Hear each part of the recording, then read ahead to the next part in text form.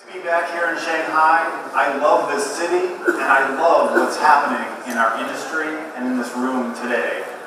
I've had the chance to meet with many of you here today at LendIt here in China, in your many visits to our Prosper offices in San Francisco, and our hundreds and thousands of WeChats back and forth together. And as Peter said, this is my passion and this is my hobby. It's, for me, so much more of a job than a job in everything that we're doing together. For those of you that don't know me, my name is Ron Suber, and you see my name translated in Chinese as Old Wise Uncle.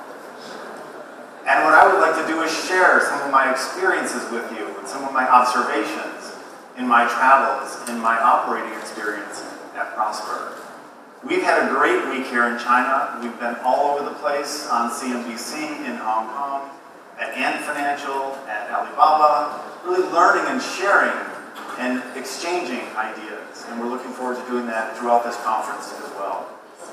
I've literally traveled the world, given 50 speeches already this year, all around, about this secular generational change. And what I know for sure today, it's even bigger than you think. The way we move money, the way we save, the way we invest, the way we lend, and the way we borrow. In consumer lending, in student lending, in business lending, and mortgages, it's all changing. And we in this room, we in this industry, are those innovators and those pioneers. It's so exciting, but it's so difficult at the same time. And what's fascinating as I travel, as Sol mentioned earlier and some of the other speakers, it's called so many different things, but it shares so many common characteristics, which I'd like to review with you today, and share with you some very important things, 4 things in particular, that we should take together as a group in the year ahead. So what are we? What is Fintech? It's this. We're really finance companies, and they're using technology and data in a different way. And we're offering these new products and services, some O2O, some offline to online, but in a very different way. But we're really helping people. And that's what I think a lot of people forget, is the good that we're doing. Giving people the credit they deserve, lowering the rates that they're getting today, or giving them credit they're not getting at all. And at the same time, we're giving people and institutions an opportunity to earn yield on their money in this low interest rate, negative interest rate environment around the world. What are marketplace lenders? Online marketplaces for credit, like Prosper. We're really platforms that take these super prime and prime credit-worthy borrowers and we connect them to investors without a balance sheet, like Uber connecting drivers and passengers but not owning cars, and Airbnb connecting people to places to stay without owning one place, one hotel, one apartment. What are the key components of Fintech and online marketplaces for credit? It's this. We are growth companies. We saw some staggering numbers on the screens today, and in companies we visited, nobody is growing like we are together. We are big data, machine learning, analytical companies. It's not just about gathering data. Anybody can do that, right? The big banks can do that. But it's what we do with this data, and the analytics, and the tagging, and the history, and what we learn from the people and machines once we get the data. And it's our marketing expertise. It's our ability to go offline, to go online, to use social media, to use Facebook, to use Baidu, and all of that, to find these people, these businesses, these institutions, these students, and the real estate. And for me, I think this is actually the secret sauce of what we do. It's what everybody asks me when they come to Prosper. Tell us the underwriting. How do you do pricing, credit, risk, underwriting, collections, servicing, and asset sale? It's like the Coca-Cola secret formula for each of us is this piece. But it's really the combination of our marketing, us finding the businesses, finding the consumers, doing the underwriting, and funding it. The liability side of our businesses, that could be people, peer-to-peer. It could be balance sheet, could be institutions, it could be banks, and securitization, which is one of the answers that we must all come to understand how important securitization is going to be for our industry, marketplace lending and fintech, to fund this growth. Very important. And finally, it's people. It's us. It's hiring the right people from the technology companies, from the banking companies, from Wall Street, from Silicon Valley, from the best schools, and helping them understand the passion and the dream and the opportunity they have. Because without this, we will not make it. We will not scale to this enormous opportunity. At Prosper, we use something called Prosper Daily. We've seen your LendIt tool and some of the other platforms. My children don't have computers. They don't carry money. They don't go to banks. They're all on their mobile devices, like so many people around the world. And we as an industry, as fintech and online marketplaces for credit, need this. We need the data and we need engagement. We need people to look at us every day, even though they may just borrow or lend or invest once a week or once a month. In spite of all this press, we are performing in the United States. If you look at the marketplace lenders, the super prime, and near prime, for the year period, for the 12 months, almost 6% net on a seasoned portfolio. And that compares so well to equities and fixed income and other things wealth managers have introduced them to. And for me, what I'm most proud of, in addition to the good things we're doing, is that we're still performing. We're still finding the right businesses and people. We're still doing the credit the right way.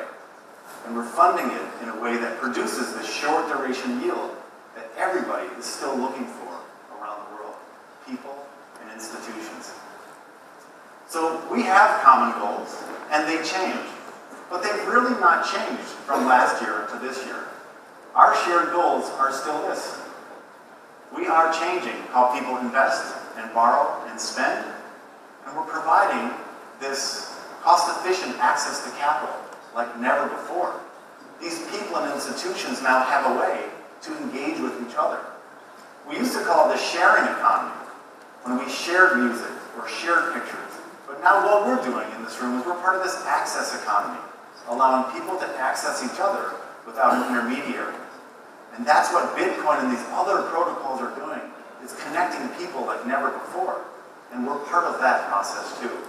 And our other common goal is we're providing simple and quick and easy ways for people to connect and get these risk-adjusted assets. So this is a popular picture in the United States.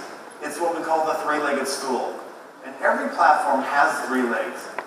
For Uber, it's a car, it's a passenger, and it's everything Uber does in the middle. It's the middle leg.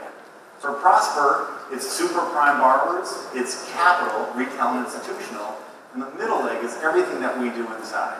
Marketing, accounting, risk, technology, etc. In the US, the left leg is a little short, it's a little bent, it's a little broken. For the first time in my 4 years in our industry, we have more borrowers than investors. And we are fixing this, we are rebuilding this. So you have seen a pullback in North America across many of the marketplace lenders. A little bit here, we saw some flat charts instead of growing every quarter, but we're fixing that.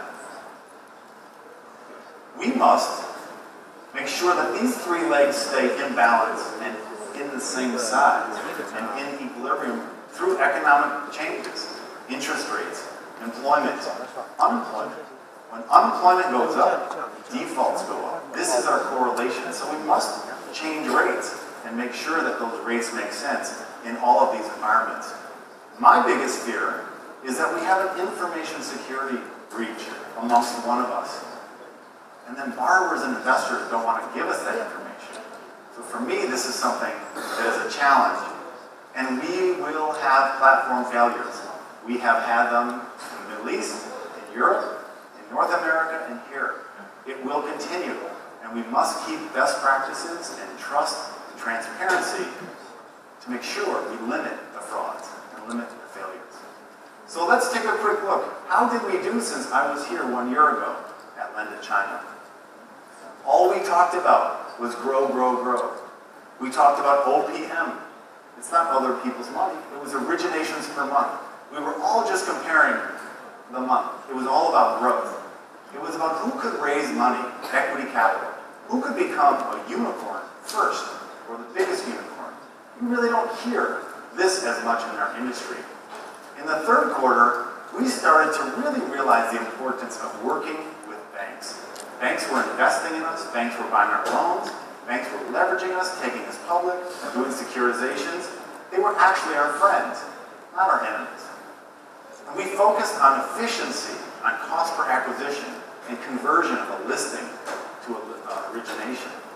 And we focused on product expansion, bigger loans, smaller loans, healthcare loans, all kind of new things.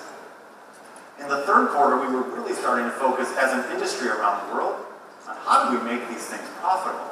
How do we get the unit economics to work? How do we scale and get to scale? Because we started to see the public valuations decline or get volatile. And then we started to see this failure. In the first quarter, we saw that left leg get a little short. We saw funding pressure as the interest rates rose in the US in December, the banks raised their cost of funding, securitization spreads widened, and we saw this press skepticism. And then it got really skeptical. There wasn't a day where you couldn't see some writer from some publication poking and criticizing and wondering if we were here to stay. Were we a fad or were we a megatrend? And that's our opportunity, that's our challenge, is to raise rates when necessary. When we raise rates, it's supposed to happen. That's what marketplaces do to stay in equilibrium. We made it through all of that stock market and bond market, global volatility. And we had to scale back, and you will see us scale back up to bigger than before. And in spite of all of that happening, the asset continues to perform. This is a picture from the Orchard Index. You can see, on an aggregated basis, the way they do it, that the US consumer market is really still performing, again, every single month. So I took a poll in the US, and I've been taking a poll all week here in China. And I said to people, I asked people, what's the one thing that's more clear to you today than it was when we were together a year ago? And this is what people said, that pricing, credit, underwriting risk is still the most important thing. More important than your brand, perhaps even more important than your technology. Because if the price is wrong, if the risk is wrong, you're out. The borrowers don't come, and neither does the money. No doubt about it that China is so much bigger than many people knew. But for me, the thing I know for sure that I really wasn't as sure about a year ago, it's not just about growth. It's not just about originations. It's about building these companies that last. We are building 100-year franchises. We're building global brands. And we must keep the legs of the stool the same, in equilibrium. Not too many borrowers, not too many investors, in equilibrium. So what are the 4 things I'd like to leave you with today? Things that we think about at Prosper, things that some of my associates have been talking about. We have people here from India and the UK and South America and North America, all traveling. And these are things we've been talking about as we go around the world. The first one is we need to perform through the cycle. We need to make sure that this asset class doesn't go negative, it doesn't go too high, that we stay consistent and positive. And we do this by focusing on credit and operational efficiency and equilibrium and underwriting and collections and asset sales. It's okay to raise rates. It's what's supposed to happen. If we do it, we get criticized. And if we don't, we get criticized. But this is key, is performance. The second one, we're not an alternative investment. We're a fixed income investment.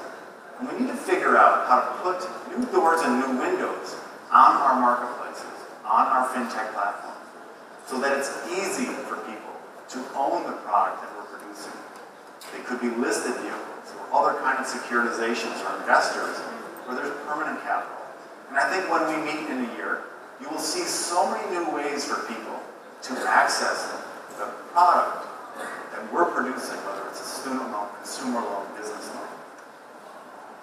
And trusted global brands. Boy, oh boy, did we learn as an industry how important it is that we have trust and transparency. That we do the things we say we're going to do. and that we do them in the fashion that everybody wants us to do it. The regulators, our investors, the borrowers, and the capital cannot enforce enough the need for us from here to be trustworthy, to be transparent. And this one is something that there is no doubt in my mind. We need an ecosystem like Apple has the Apple Store. We must be open.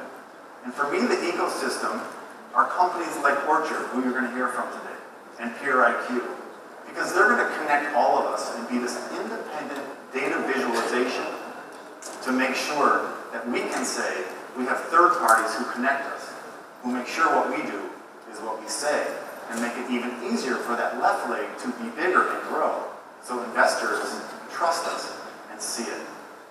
This is a global opportunity, and it starts and stops with this. We must understand each other, our culture, our product, communicate, invest together, and cooperate. Provide access and engagement, and distribution, and respect. So I've been doing this now for almost 4 years. I've never been more excited, and I look forward to spending the rest of the conference